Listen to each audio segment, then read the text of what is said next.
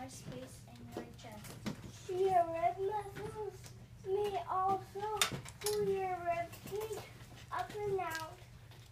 If someone speaks, when your diaphragm and the rib muscles relax, they push out of the lungs.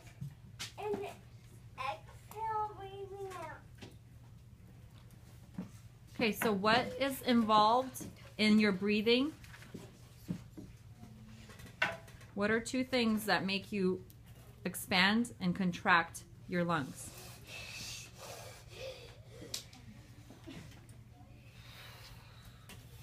Angie? Oh, I'm sorry. You were going to say it?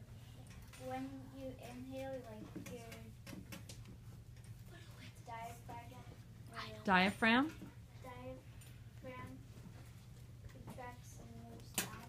It makes more space in your chest. Okay. And what else moves? So your diaphragm helps you move, breathe. What else helps you breathe? Your rib muscles.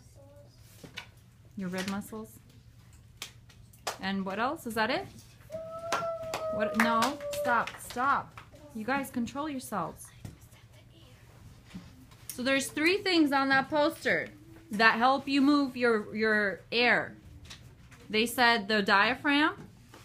What else did you say? Rib muscles. Rib muscles. And what else, Nick? One more thing. Lungs. Your lungs don't help your own lungs move. There's something else. Oh. Wait, there's something that's under the lungs. It's above the lungs.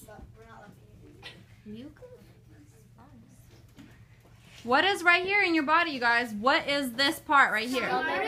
Ribs. Your ribs. Your rib cage. It lives up. Yeah, it's right there. So she said the diaphragm.